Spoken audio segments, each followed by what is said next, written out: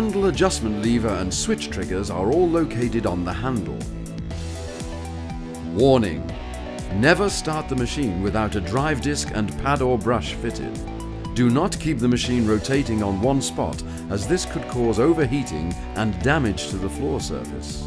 To attach a drive disc and pad or brush, ensure the machine is switched off.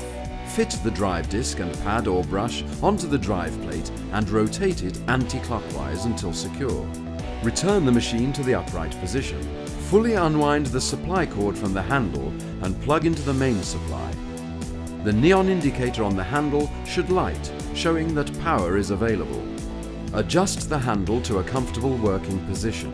With both left and right hands on the handle, depress both interlock buttons with your thumbs and squeeze both switch triggers to start the machine. With both left and right hands on the handle, depress both interlock buttons with your thumbs and squeeze both switch triggers to start the machine. Once the machine has started, the interlock buttons can be released. The machine will operate with either or both the switch triggers held. Normal movement of the machine is from side to side across the floor. This is achieved automatically by raising or lowering the handle whilst it is engaged in the normal working position.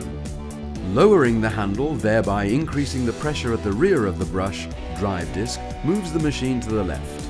Raising the handle, increasing the pressure on the front of the brush, drive disc, moves the machine to the right. To stop the machine, release the switch triggers.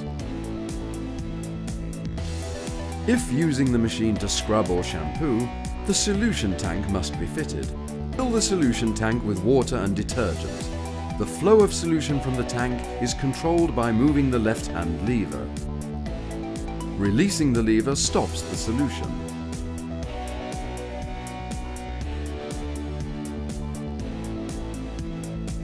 Unplug the machine.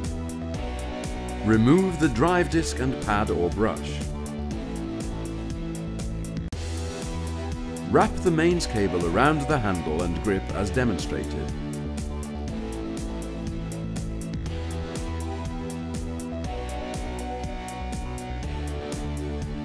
Gently wipe down the machine after use. The machine should normally be stored in the upright position.